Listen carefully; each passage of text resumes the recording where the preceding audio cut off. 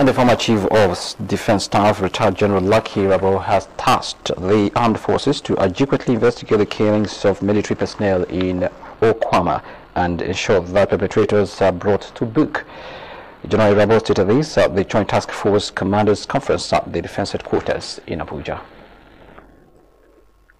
The conference brought together former and serving security chiefs, head of security agencies, members of the executive, commanders of joint task forces and other military strategists. The commanders conference comes against the backdrop of recent casualties suffered by troops in different theaters of operation and a resurgence of adoption, particularly in the northeast and northwest region of the country. This conference is another opportunity to reflect on how you have fared operationally, learn from others and ponder on what to do differently to secure your theater operations.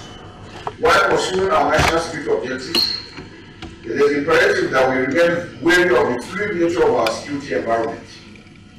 The multiple threats ranging from insurgency, terrorism, separatism, kidnapping, economic sabotage, cybercrime, transnational crimes, and continue to dig deep into our national security fabrics.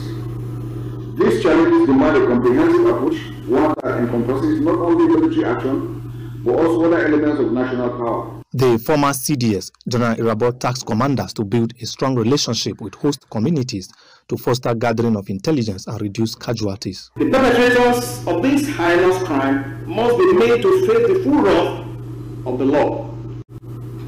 To forestall future occurrence, therefore, there must be further conversations on the limits to aid to civil authority, as we encourage non-kinetic operations and community engagements. I would like to use this opportunity to reiterate the importance of jointness in a joint environment, the constant evolving dynamic of the security challenges we are facing. The military is currently involved in different operations in all geopolitical zones of the country, but is determined to accomplish the task set before it. John Taylor, ITV News.